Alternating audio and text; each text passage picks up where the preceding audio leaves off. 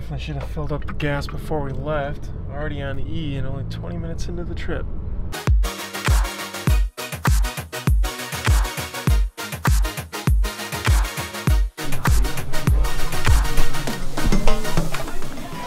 Alright, fueled on water. Make sure we're doing our 8 cups a day vibe, of which I feel like just it makes me feel a lot more awake here. So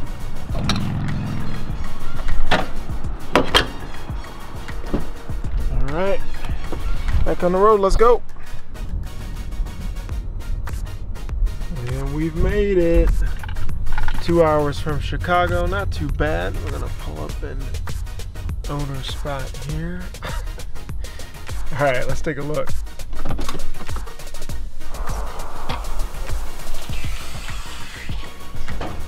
Hello. How's it going, man? Good, how are you? Good. Find the place all right? Yeah, it's actually not that remote. I thought it was a little further away. No, yeah, it's like right off the interstate. Steven's office is back here. So. Whoa, it's goddamn drug bus. What's up? Everybody down. What's going on? Welcome. Welcome to Campus Inc. How was the drive? Not bad. Yeah. Wow. This is a nice executive office. Must be nice. I got a view of the highway and another building. What's up? This looks great. Working on some process stuff? Of course. What? I mean, it's what I'm always working on, you know. The cellulose. Matt? Exactly. Hey. Nice to meet you, Matt. Nice to meet you. Built, like 2,000 online stores last year.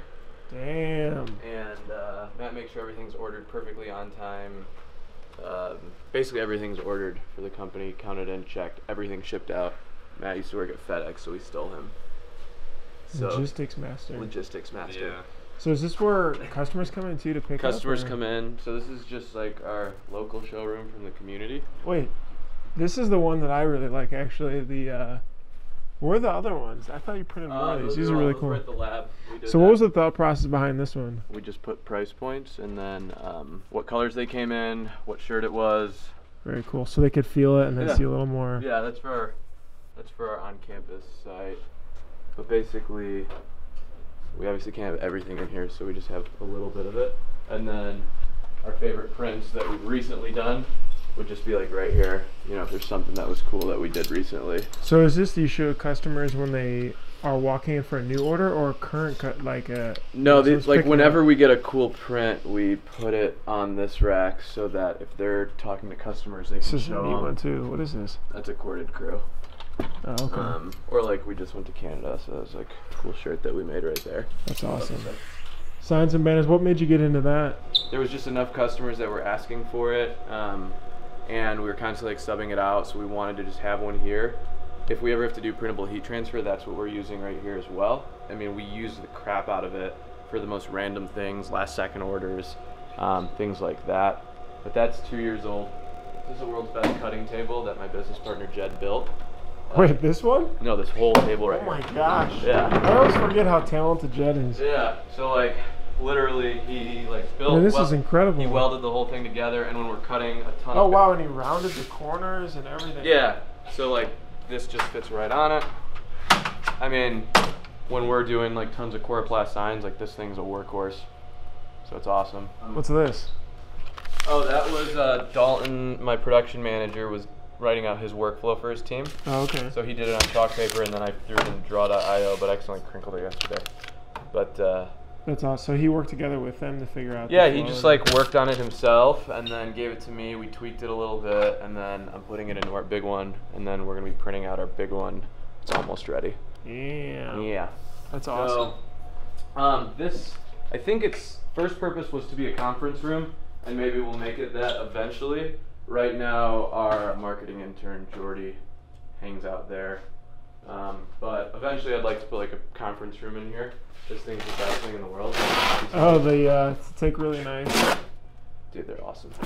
Like, and what do the camera goes in top or something? Top or, yeah, you get both angles.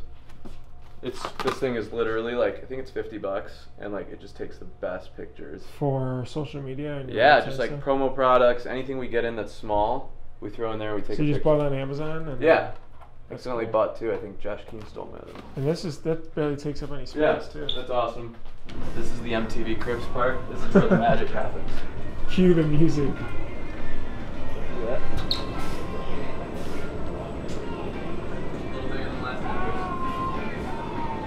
It's way bigger than last time. For the record, Steve used to be in a second floor, like 100-year-old building. Yeah. 120-year-old building. Yeah. Second floor, no elevator. How did you load the shirts? Basically, like with a forklift through the back of the building or up the stairs. It was terrible. Alright, so Yeah, it was not fun. a lot easier here. This is awesome. You just bought this one? This last year. How's it helped? Why'd you decide on this one? A split belt. Basically, we can run them on different speeds. So if we're doing polyester on one side, cotton on the other, the belts can be running, you know, faster or slower, so that we don't have to like dedicate the oven to one side or the other. Gotcha. So that's pretty important when we're curing. Yeah, we basically got as wide as they made at M&R, and it's beautiful. We love it. It's got like built-in recipes and stuff too. It's really good at removing the heat too. Like, do you have AC running or? We have AC running right now. Okay. So this building was actually used to build semiconductors and like microchips. So there is 220 power all through our ceiling right here, and we have 400 amp breakers. So literally every 15 feet, there's power drops. One of the best parts about this building was the whole ceiling was wired already. So we literally just had to do very simple drops for our 220s. Since it was made for like, seemed like lab semiconductors, whatever they were doing, the ceilings were low, but they AC'd it. Kirby, this is Bruce. Hey, how's it going, man? Nice to meet you. Kirby just started with us a couple months ago? Yeah, something like that. And this is the old press from upstairs. This is a Lawson Trooper, and we had it on the second floor. And the reason we had it up there is because it was you had to have a lighter auto because it was such an old place. And then when we moved, we brought it down. The reason we still like it is we can do white flash white on one screen because it does have that shuttle flash. So, you know, eventually when we get another, you know, auto, it'll replace it, but it's just a nice, it's almost kind of replaced our manual printing a little bit when we need to do white flash white and we don't want to have to burn two screens on a small order like this. So we actually, when we rebuilt it, we didn't install all the heads. We basically just put like 4 heads on it, both flashes, and that's it. So we keep it simple. What was the thought process? Oh my gosh, that's clever with the spray tag. With the magnet. Bob Armor magnet, Yeah. It's such an old, it's an old press. I mean, it's easily got maybe from 2006 or something like that. So basically we just built exactly what we needed out of it, and then we still love it. Sometimes it's got its own personality. But yeah, that's it. Do you remember Tom? Yeah, Say hi to Tom. What's up, Tom? How are you, man? Good to see you. It's been a long time. Yeah, I know. It has been a while. Bruce just got married last week, but he decided to come here on his honeymoon instead of... You're a brave man. Wanted to hang out, print some koozies with you. Come on, there's 100 right here. I'm looking for somebody to print these son of bitches. I know you're crushing it. Luke says hi, by the way. Is that Luke says hi. Oh, hey, what's up? How we doing? I'm Dalton, by the way. Good, Bruce. Nice to meet you. I like your software. Thank you. This is the newer Sportsman. It's a year old exactly. I guess what made you guys decide on this one versus another M&R or anything? You know, we don't print high color jobs. I'd say like our average job is no more than 4 or 5 colors. God damn it. Does this mean my pants have to go through the dryer? No, we need to shoot it out.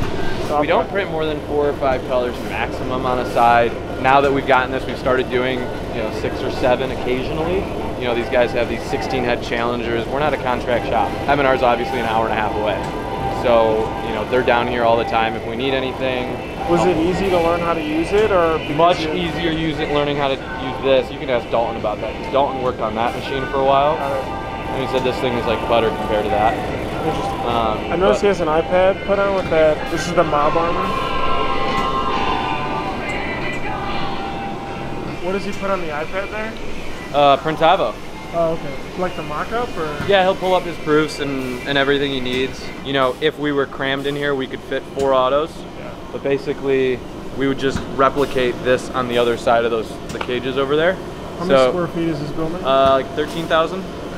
So, you guys bought it. We bought it. Yep, we own it, and then we own all the land behind us as well.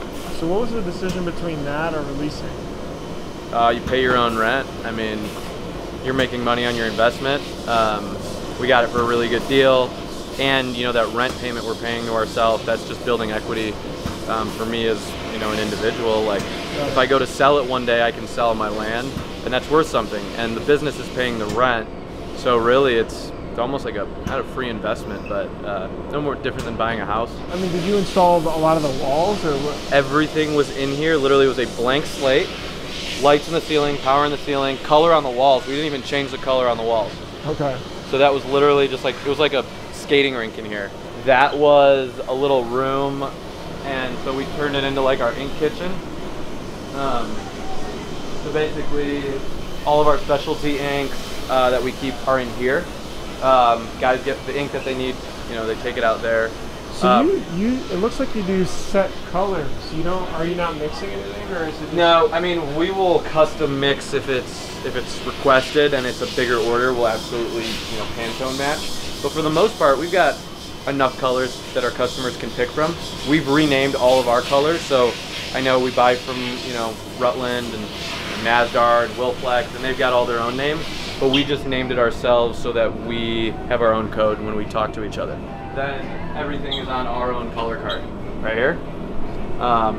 And that color card is over there as well, so that just everyone knows these are the colors that we have.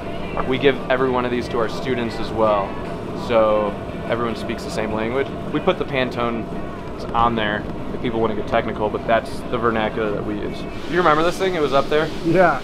Just with like our top 10 colors that we're always using. The guys can just like easily pull from there. I don't know, it's pretty handy.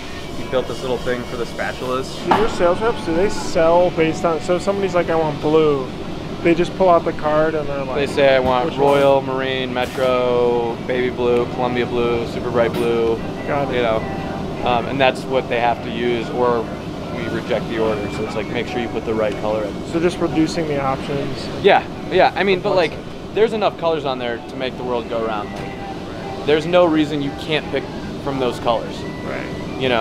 And we're not doing, like for the majority of our orders, customers aren't that picky. Obviously, when we get big clients that are national accounts that have very specific inks, we'll just either order it in or we'll hand mix it ourselves.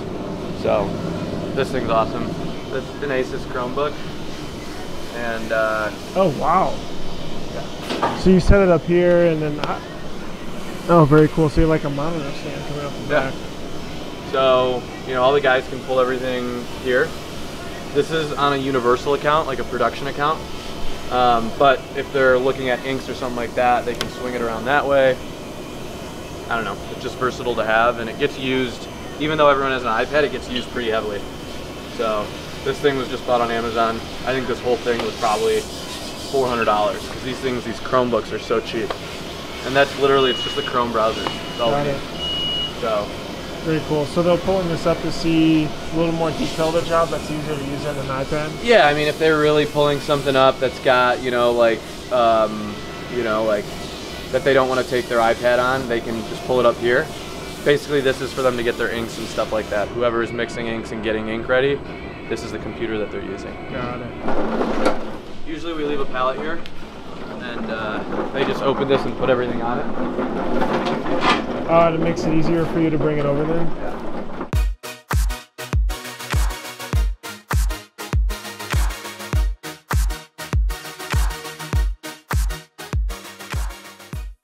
We put this garage in, there was just double doors, but we couldn't get the equipment through. So my business partner just plasma cut a garage door in. UPS loves it, they literally pull up every morning. Usually we'll leave a skid for them and then they'll load everything for it, open the garage, yell at us, and then we'll pull it in. So be nice to your UPS drivers. They're great people. Next step is picking and pulling, and so that'll all happen over here. And Matt would do that. We purposely put everything on wheels here, so like we can move boxes really, really quickly. This is where packing and pulling happens. Basically, orders have to be packed and pulled immediately to check in case there's shortages or anything like that. Matt's going to be doing that here in a little bit. He'll probably do it in, I don't know, an hour or so, 30 minutes. But he counts everything to make sure it's in, and then he schedules it over here. If something's missing, it stays over on the left-hand side until it's pulled, but nothing makes it over to scheduling until it's perfect. Basically, we've got 5 racks for 5 days of the week. We use the top rack if we are scheduling for next week.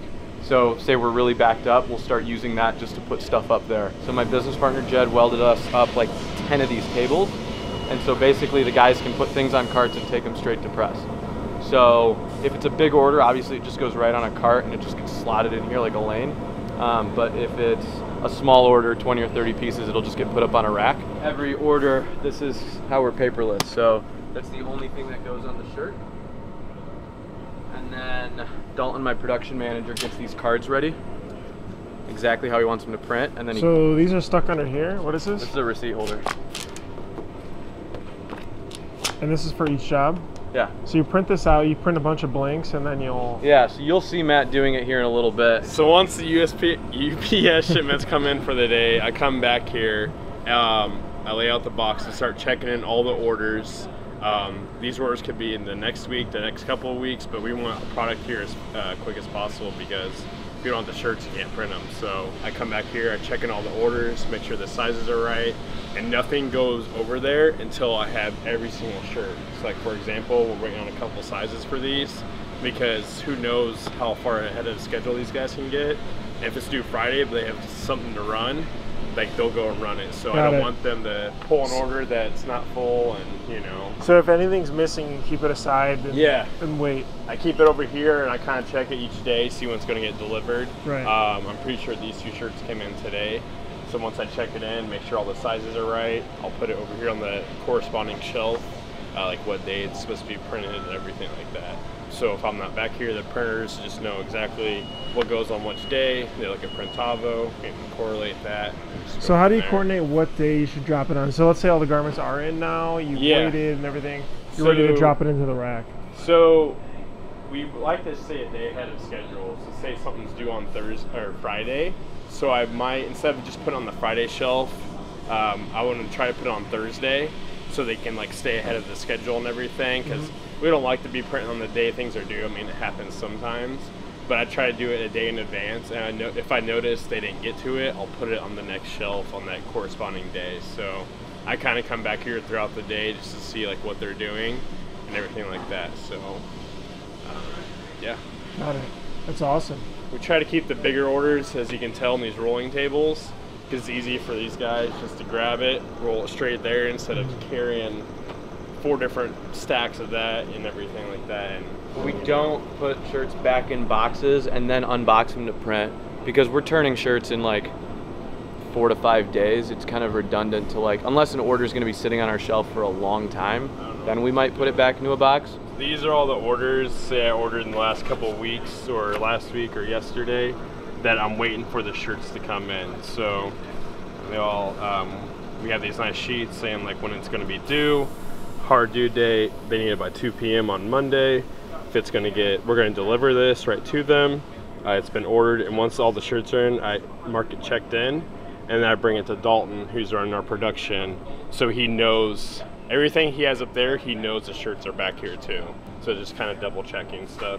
I don't keep it out of this until everything's checked in, and then it goes to production. So this just means like these shirts should be somewhere in here most likely. So I know what orders to look for, and I try to put in the invoice number. It's from SNS.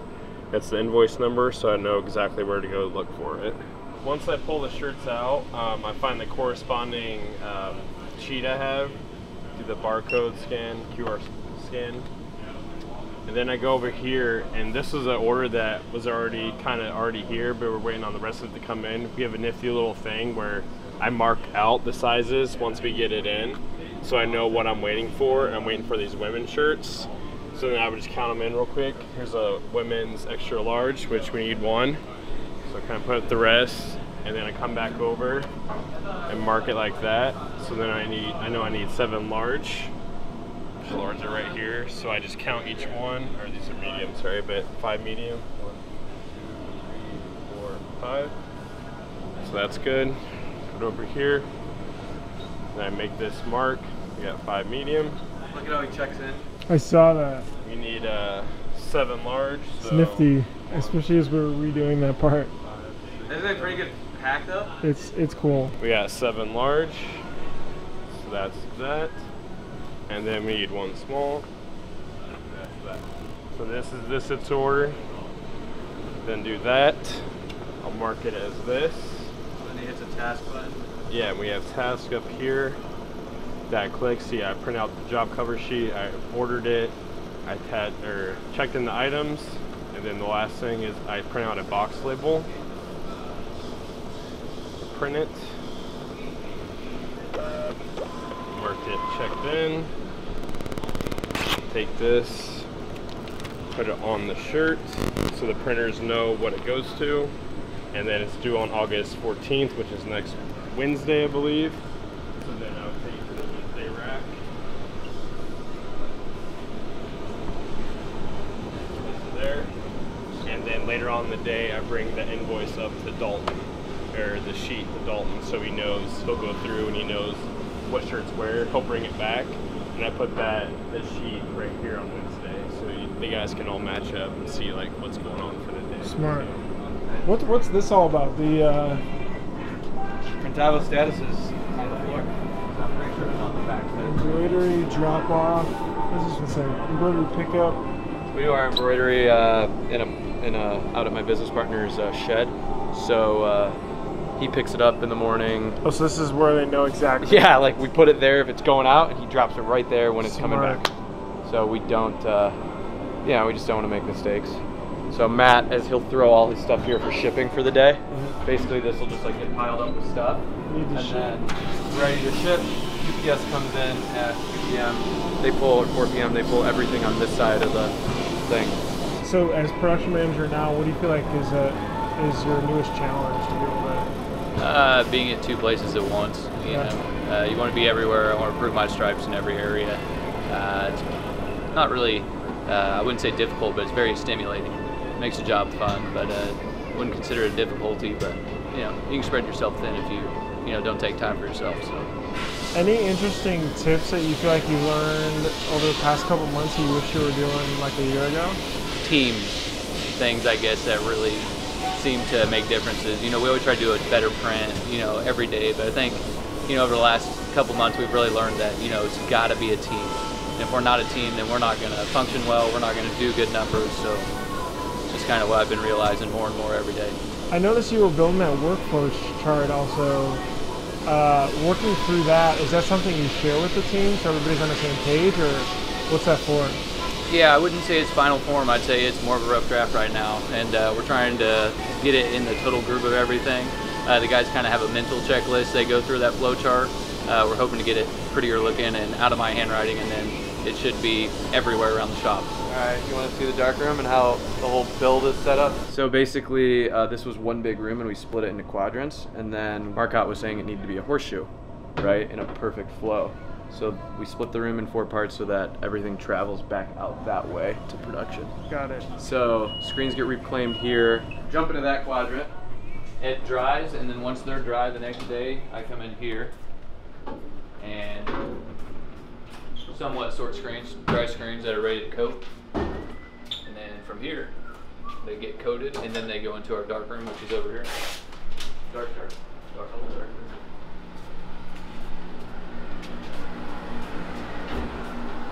Are these all your mesh count stickers? Yeah. Got it, and then it dries, you got dehumidifier. Yep, got the dehumidifier, got racks. We got more racks coming, more screens coming. That's the Unicoat 4000 right there. It's Self-coater, manual self-coat. After racks are set, then we bring them through, check artwork on Printavo, and then grab our screens that we need for the job. And here's where we line them up. And then from there, we burn over here. We got a new exposure unit coming. From there, we wash out.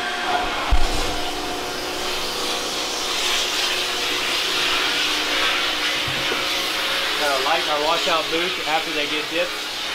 And we spray out and check for pinholes and make sure everything's washed out. Do you guys label the screens, or do you put it by the job? Yeah, so then what he'll start to do is he'll get every guy ready. Eventually, we just got those baking racks where every press will have their own rack. But for now, he basically lines them. He'll go give it to the guys and say, here's your next 5 jobs, and then they'll take it from there, right? Do you tape them up yourself, or do you let them? Depends on time. If we have time on production, I want them to tape, but then if it's to keep the ball rolling, then I'll go ahead and tape for them. Yeah. So Dalton needs to be, like you said, at 2 places at once. So we kind of gave him like a little desk right here. He's in the dark room. He's over there. So he's kind of doing the Cupid shuffle all the time. This thing's fucking awesome. That's the squeegee cleaner. That's awesome. Just literally just put the squeegee in. Turn. Every Monday we have a meeting at 4:30 with the team. We all just have like a checklist of what we went over, what our action items are for the week. And there was a focus this week to check your neighbor or check up on someone else. I have to check the credit card statements. But different things, like Matt's gonna take an extra step to check pricing. Milo's gonna make sure emails are tagged correctly. Dalton's gonna check ink color placement this week and make sure we're doubling down on that. So you do this weekly? Weekly, every Monday at 4:30. Yep. So if I have stuff that I'm sitting on for a long time, like we printed this order, it doesn't ship for a couple of weeks, we'll just put it in there. This is a big order in here that's been sitting here for a couple of weeks, so that's in there. Those are jobs that are gonna be lined up. So this is just like storage, but really what this is used for when we're busy is bagging and tagging. So when the school year starts, there's basically rows of tables. Our bagging and tagging team will lay everything out, bag it, put it on there, and then Matt will ship it out or deliver it or whatever. So, yeah, basically it's just like lined with these tables. And then I'm like pretty anal about packaging. So individual shirts are put in these frosted bags with a stuffer that goes in them and the packing slip on this side, so that when they get a campus ink box, all of them are really nice and neat. Everyone's names are on top of it. It's a nice feel to it. Yeah. So like I have all different sizes of bags. I've got big ones. Actually, I could use this for my cables. What? So I can use this for my charging cables. Yeah. I have like a mid-size one if there's a couple pieces. Yeah, and I just order these, 6 months in advance from overseas, and we just keep them here. But basically this is all the stuff that we use for bagging and tagging. Oh, and you grabbed a bunch of custom boxes like you're showing over there. Yeah, so our brand is pretty important to us, so it's really critical that everything looks really, really nice when it leaves the shop. So we have branded boxes, branded bags, but we have stuffers that go into every bag that say thank you for ordering with us. Basically you have like one opportunity to create a personal experience. So with bagging and tagging, you auto-market every time you're doing it. This is the table that came from the lab. We built this. So this is going to go into our new retail location. When's that new retail location open? I'm going to pick up the keys today. And we got 4 weeks to get it ready. I have to go finish signing the lease. That's cool that you tried the ink on there like that. So basically, Tom and Jed have obviously been printing their entire lives. And so we took old film from some of their old artwork, had to do with the University of Illinois. And then we took the screens that they printed the Final Four on. When U of I went to the Final Four, they printed like 35,000 shirts in 5 or 6 days. So we reburned that film. We kind of froze ink on there, put it through the dryer, and then we built the table just like a workstation. We used old screens down there. So kind of DIY, but like pretty dope table. So we will be moving this into our new space. Creative, yeah.